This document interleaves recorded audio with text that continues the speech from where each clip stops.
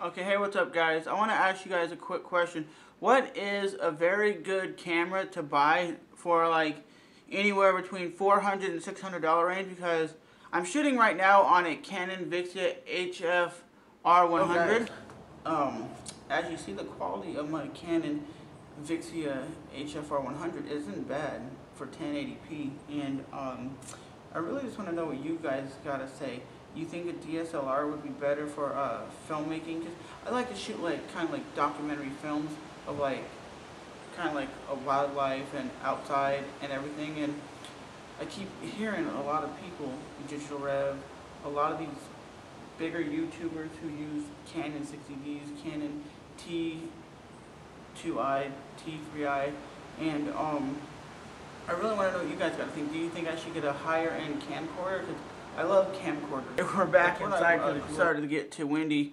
And my opinion is, like I said, I always grew up on camcorders. Like, I was a big Sony Handycam type person back in the day, around 2005, 2006. That's when I really started getting into using cameras and stuff. And DSLRs really weren't popular until like 2009, 2010, 2011. That's when the DSLR, the image quality got so beastly, it made cameras like what I'm using now look kind of crappy. So if you can, in the comments below, I said between $400 and $600 range, I'd really appreciate you let me know what's a good camera to buy, if I can get an entry-level DSLR that shoots good, or if I can get a really beastly camcorder. But like Afro Pin Kid here on YouTube, he's a very knowledgeable camera person, and he was talking to me over Twitter and stuff, saying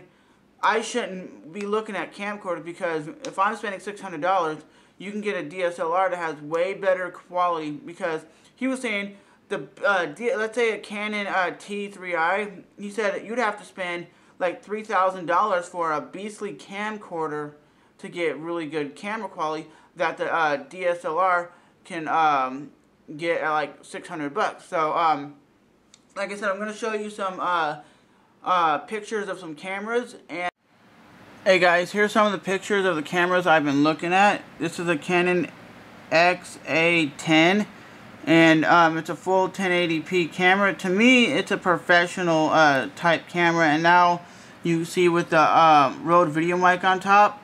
And like I said, I've been looking at that. I've been looking at the Canon T3i, Canon T2i, because everybody says camcorders and DSLRs are better than camcorders.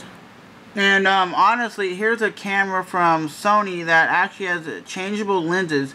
I've heard it's a very good camera for shooting like documentary film work, and you still get that manual focus that you do on a Canon DSLR. And here's the Panasonic GF3, which I thought was a great camera. And some people are like, it's not really that great, you should just upgrade to a DSLR. But when I tell you guys, I only have a $400 to $600 budget, and that's what I want to spend. And if I can get as close to a DSLR quality as possible, then cool. But like I said, I love long shooting, and that's what you get with camcorders. You can shoot for a long period of time. And I've always heard that DSLRs have a problem with shooting, let's say like a 20-minute concert setting, because my main objective is to shoot bands and to shoot concert footage, and I want to try to get the best quality I can. Right now I'm using the Canon Vixia HF R100, but I need to step my game up, and I would love to hear what you guys got to say.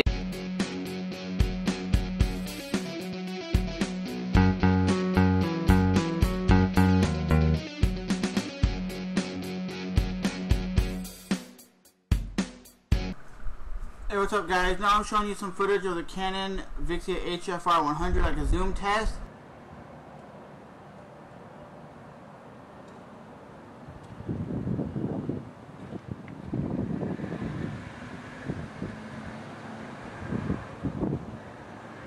Now I'm going to do a zoom test.